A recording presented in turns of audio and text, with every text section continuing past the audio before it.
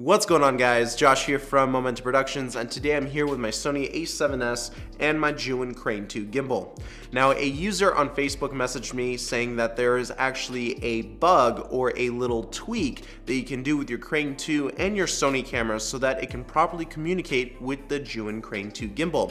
So that way you can control things like ISO, aperture, and shutter speed. Now here's the thing, you will not be able to control follow focus like you will on Canon cameras, but you still can communicate with the settings that I mentioned earlier. For this tweak to work, you want to make sure that you are updated to the latest firmware, which is the 1.72 firmware. If you want help on how to update firmware, go ahead and check out this tutorial right here. First off, you will be needing the Canon control cable that is found in your Crane 2 case. So make sure you have that ready. We will not be using any other cable, and that goes for the Sony control cable. Don't use it, just use the Canon control cable. And yes, you will still be able to charge your camera as well. So go ahead and connect your Canon control cable to your Sony camera and to the Crane 2 gimbal. Once you've done that, we want to go ahead and turn on your Sony camera.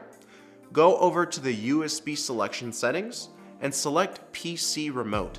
Now you want to make sure that your smartphone control features are turned off at this time, otherwise you will not be able to access the USB settings. Once you've done that, we can turn on our Crane 2 gimbal. Then press on menu on the control dial, and then go to camera selection settings.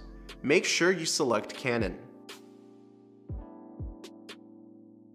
Now you'll be able to see the settings pop up on the little LCD screen on the Crane 2 gimbal. By pressing the right and left buttons on the dial, you will be able to switch between ISO, aperture, and shutter speed settings. Only the shutter speed, aperture, and ISO can be changed. Spin the control dial in order to increase or lower each setting. Now I'm not sure if this was intentional or not, probably not. But while it's available to us, make sure you get great use out of it because it will make your filming experience a lot easier. If you have any questions, go ahead and leave them in the comments section below. Also, the person who reached out to me on Facebook telling me this information about this tweak or bug, I will leave their YouTube information in the description box below, so make sure you check out their YouTube channel. Also, if you don't have the Crane 2 gimbal, make sure you get your hands on one. I will leave a link for you in the description box below, so make sure you check that out.